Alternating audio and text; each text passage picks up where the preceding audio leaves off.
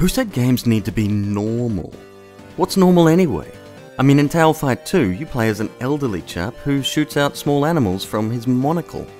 Not only that, but the story sees you and your friendly dog companion sucked into a strange dimension of evil oddities and beasts. Of course, you're the only one capable of cleaning up the place.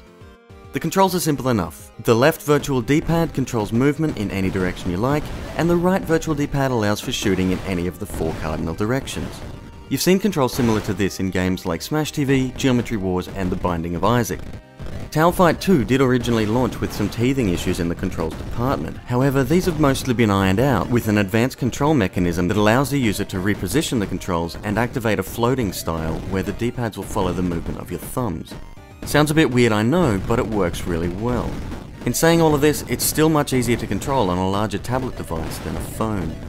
As I mentioned earlier, the protagonist shoots animals from his 6-shooter monocle. You'll start the game with frog projectiles. These are basic bullets that have no special attributes outside of doing damage. From bears to eagles, pigs to zombies, goats to elephants, each animal you collect throughout your adventure has a unique power that will help you in your mission to rid the world of evil and return to your homeworld. Each of the animals you collect can also be upgraded by picking up their corresponding augments. These enhance or alter the attributes of the projectiles and mix things up significantly. The number of possible attack types available is quite insane, and you'll have loads of fun mixing and matching different types of ammunition to find your ideal loadout. The only downside to all of this is that with all the mayhem going on screen, it's sometimes difficult to tell exactly what's going on. Being a top-down adventure-style game, Towelfight 2 brings back strong feelings of nostalgia. Traversing overland from map to map will remind old-school gamers of the glory days. Its simplicity of control and ease of which the game introduces new mechanics will appeal to new and casual gamers alike. Once you've picked up the boss key, head on over to one of the game's many bosses.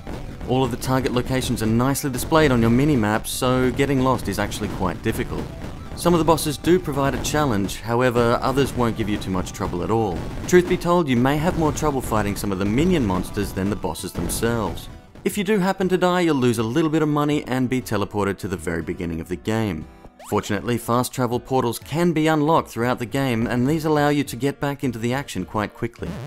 There's nothing particularly impressive with the graphics or sound, and at times the music can be quite annoying, but that doesn't stop this from being one genuinely fun game. The dialogue and gameplay are entertaining in their own right and don't need any bells and whistles to accompany them. Because you have infinite lives and item progression is persistent through death, there isn't too much in the way of replay value to be had. But that's not necessarily what this game's about. Towelfight 2 is available for iOS and Android. Pick it up and play through a really fun little mobile game. Remember to subscribe to this channel for more great mobile gaming content. This has been Alex for Game Mob, that's www.gamemob.com.